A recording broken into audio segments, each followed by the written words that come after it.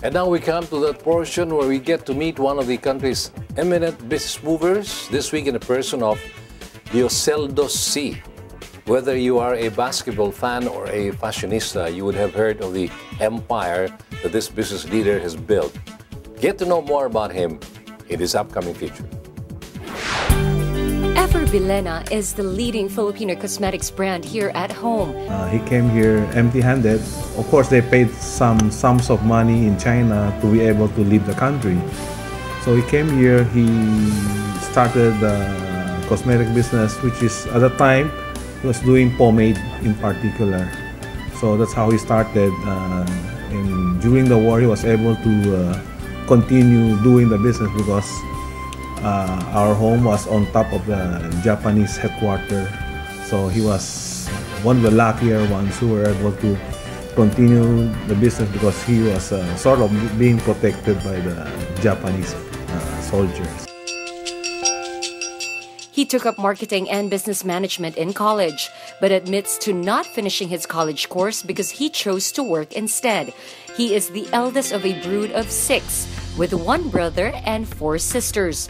Born in Tondo, he grew up in Caloocan, a place he is most familiar with. Now in business for himself after his grandfather died in an accident in 1969, he found himself in the business of cosmetics because this was what he has known all his life. He knew he had to find a business partner and found one from Taiwan. Ever in Mandarin, of course, means forever, but Bilena means beautiful lady in the Chinese language, which is what explains the name of his cosmetics line. Ever Bilena started with only one product, nail polish, but it became highly successful because it was affordable to the ordinary Filipinos, the students with limited budgets, and the ordinary housewives and working ladies. I started around March of 1983. So it was, at that time, the country was a bit chaotic. And it was also that same year in August when Aquino was assassinated. And then there was a huge migrant, people leaving the country. And as we said, there's always opportunity in any crisis. So it turned out to be an opportunity for me because businessmen, people are leaving. So there was a vacuum in business here. So I was able to penetrate the market quite easily. This year, Ever Bilena is turning 33, and the cosmetics line has grown to include several items, from makeup to skin and hair care. Dioceldo Sy believes that looking good should not be made available only to those who have money. The Filipina is a beautiful woman, and enhancing that beauty with the right cosmetics is a source of fulfillment to this owner of the company. Well, it's not pioneer. Probably can say it's one of the earliest cosmetic companies who was able to took advantage of the industry, of cosmetics industry at that time, because at that time cosmetics was considered expensive and very unaffordable. That's why we coined the word looking good is no longer luxury. So when we came in, we were able to penetrate the market easily, even if we're new, because we're selling probably 25% of the products, of the prices of other brands. He also knew that grabbing the opportunity when it presented itself, having the perfect timing, and then working from there gave him the right business environment from which he could build his empire. The year that Ninoy was born was when the country was in chaos, and in every crisis there are opportunities to be explored. When I was young, I dreamed to become a basketball player.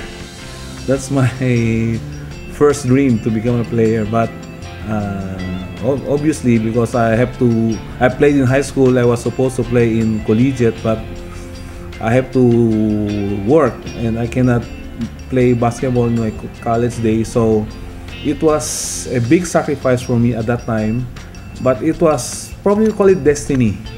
I was destined not to play basketball at the time and do odd job, start a business at a young age.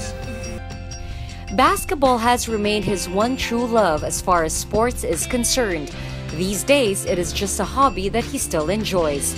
No, I started 97. I started a blue detergent team in the PBL. That's where where Asi Taulaba and Jimmy Alapag came in when they were still Philams. I was the one who brought them here for the first time. And while basketball continues to be close to his heart, he has other advocacies that are equally as dear to him. You know, we are the ones who's running the Philippine women's team today. We were quite successful this year, the Perlas team. For the first time, we were able to win in the level 2 and go into level 1. It's part of our advocacy, grassroots basketball, not only for men's but also for women's. His advocacies do not end with sports. Like most successful businessmen with a heart, he has learned to give back to society, and this he does through one of the organizations he faithfully supports, the Philippine National Red Cross. Well, we're very working closely with Red Cross. We are very close with Rosa Rosal. It's one of our advocacy in helping them. We have this twice a year program of shedding, getting some blood from our people.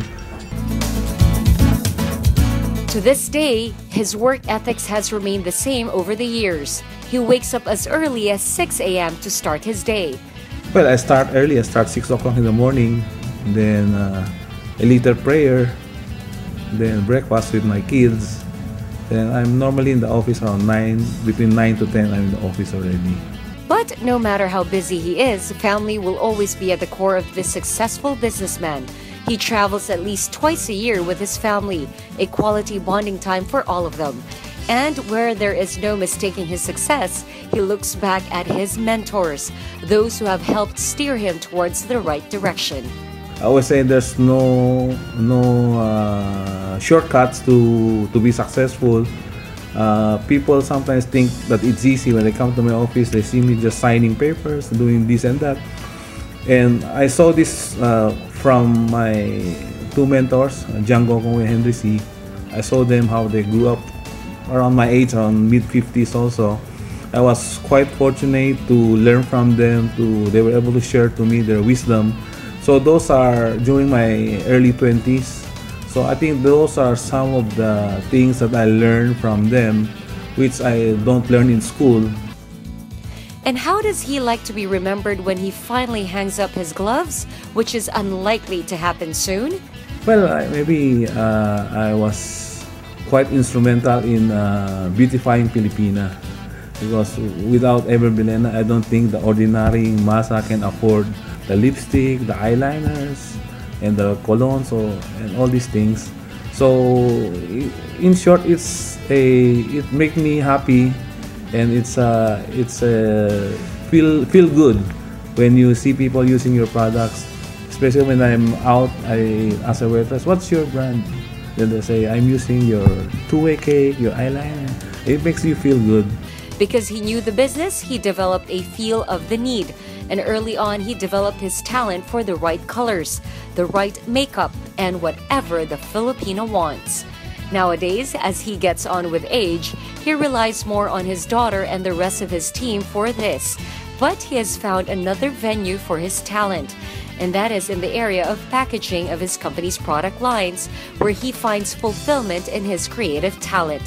So now, Ever Bilena, the Filipino cosmetic company, continues to live on a household name.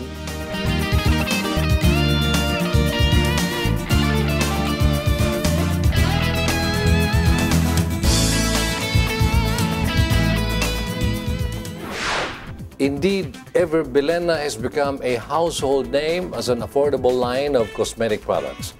It is a proudly Filipino company that was born out of sheer hard work, and that hard work has paid off not only for the company, but also for the millions of Filipino women who now appreciate that beauty is finally affordable for all.